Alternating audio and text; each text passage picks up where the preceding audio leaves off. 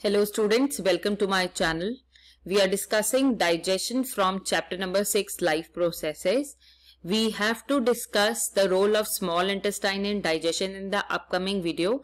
But prior to that, I would like to tell you what are exocrine and what are endocrine glands, because I talked about the heterocrine gland as the pancreas. So we must know what is the difference between both, right? So what are glands? First of all, we should know what are glands, then we will study the types of it.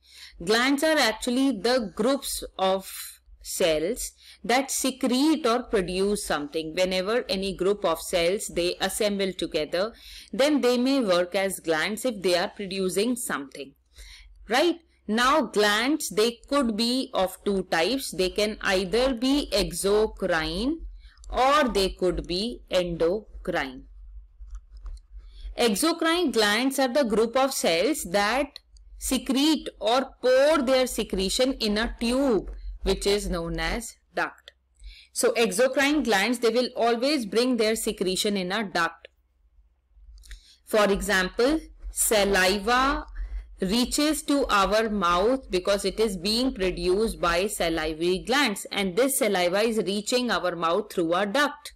Similarly, tear glands also fall in the category of exocrine glands because tear comes to our eye with the help of a duct. Sweat glands present in our body also falls in the same category because they are being produced in a duct, right? So we have seen that exocrine glands are the ones that pour their secretion in a duct. And these are the examples: salivary glands, tear glands, and the sweat glands. On the other hand, endocrine glands are the group of the cells that will pour their secretion directly in blood. Directly in blood. No duct is involved or no tube is involved, okay? No duct or tube is involved. So generally when we talk about endocrine glands, we talk about hormones because endocrine glands, they produce the hormones. Now as an example of the endocrine gland, we can give adrenal gland as its example. Thyroid gland can also be its example. Rest more examples will be read in chapter number 7, where we will talk about control and coordination. So in this video, we have read that exocrine glands, they pour their secretions directly in the tube.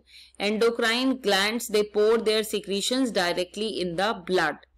Now, as we are studying digestion, thus we will be talking about exocrine glands because these are the ones that basically help in the digestion.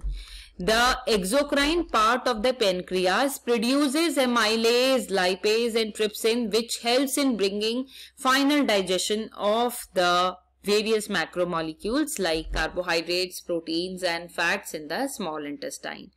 I hope it is very much clear to everyone. Now, you need to tell me what is the composition of pancreatic juice. Means the liquid that is being produced by pancreas, what is it containing? I mean, which all enzymes are there?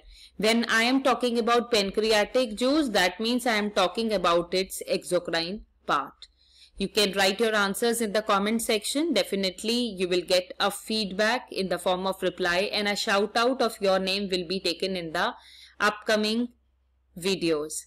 If you have liked the video, please don't forget to hit the like button. Consider subscribing because it would be really very much beneficial to you. All the videos will be recorded as per NCERT titles.